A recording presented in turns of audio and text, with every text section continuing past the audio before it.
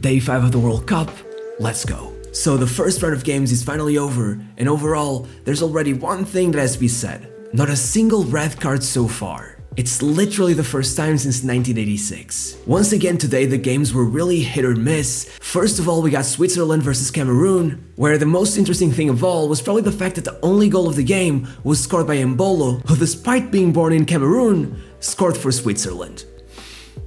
I did some digging and apparently his father still lives in Cameroon, so he was probably watching him like this.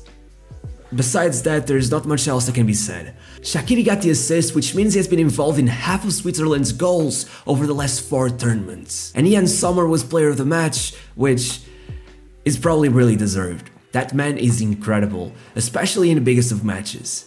Then we got Uruguay versus Korea, which I was really hopeful for, because these 3 together, well, it just looks like everyone is begging for chaos. But in reality, the opposite happened. I mean, come on, if you've been watching the World Cup and my videos on it, just guess the results. A 0-0 draw, and just like I had predicted yesterday, we finally did it. No World Cup in history has had more goalless draws than this one.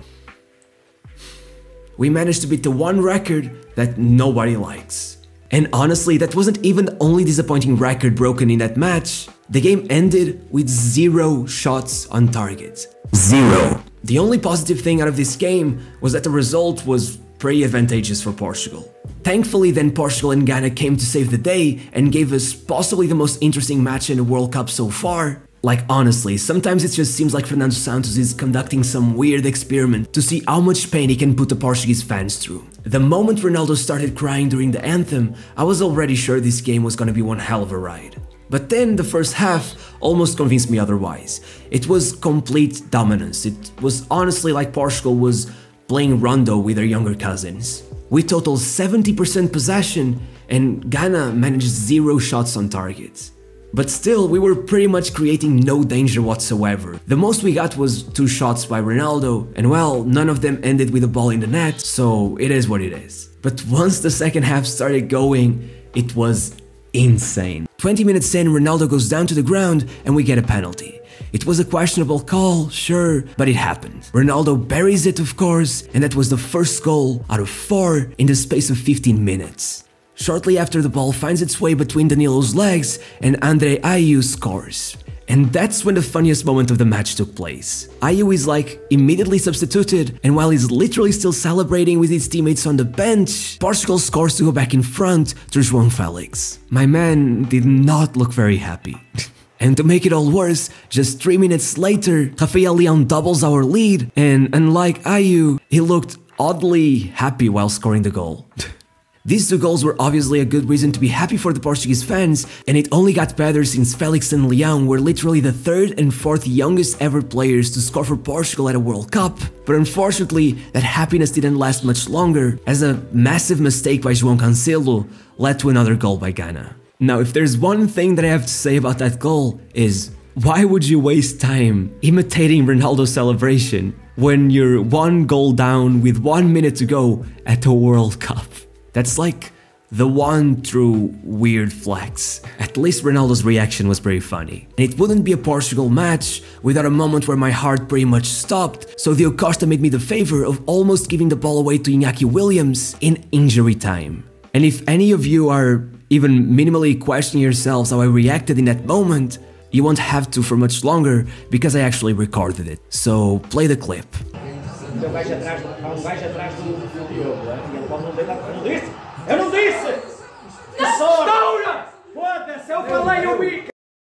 Yeah, Ronaldo was pretty much every one of us in that moment.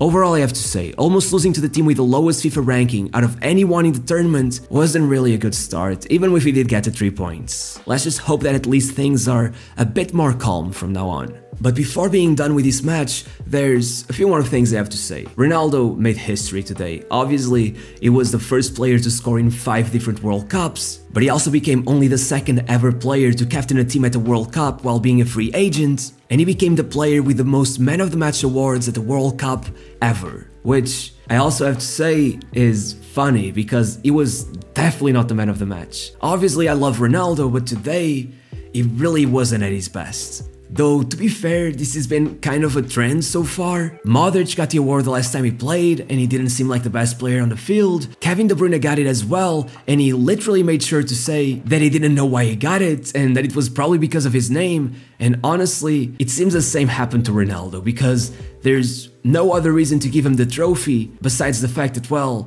he's Ronaldo.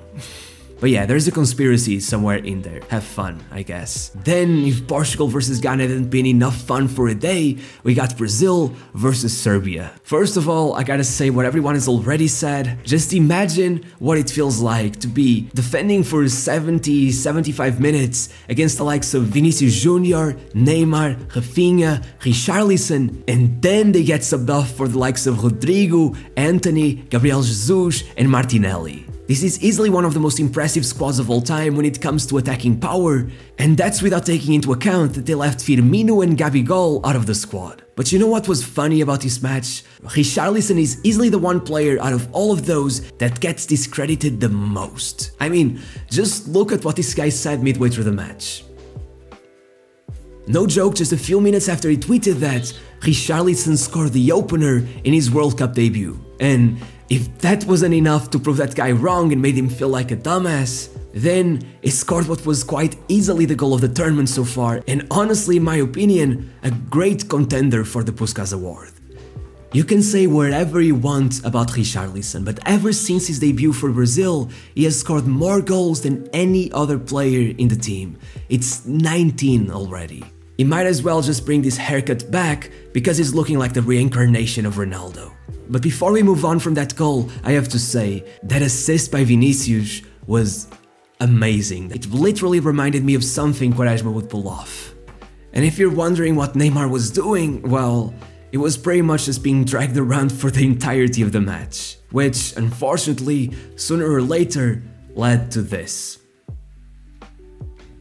Yeah, it looks painful because it probably was. I saw a picture of his ankle and it didn't look good. That thing was swollen. He was literally crying on the bench just a few minutes later. Let's just hope he's not out of the World Cup. And before any of you guys just start saying that he's a crybaby and all of that, keep in mind, he was fouled 9 times during this match. 9. But just keep in mind that the rest of the team altogether were literally just fouled 3 times. The most that a single player had been fouled so far in a single match throughout the whole tournament was Gavi just the other day, and he got fouled just 5 times, which is far away from Neymar's 9, and he didn't even get to play the full match. And yeah, I guess that was it for day number 5 of the World Cup, and I'll see you tomorrow. Bye. Oh yeah, I almost forgot, like the video and subscribe, it really does help a lot.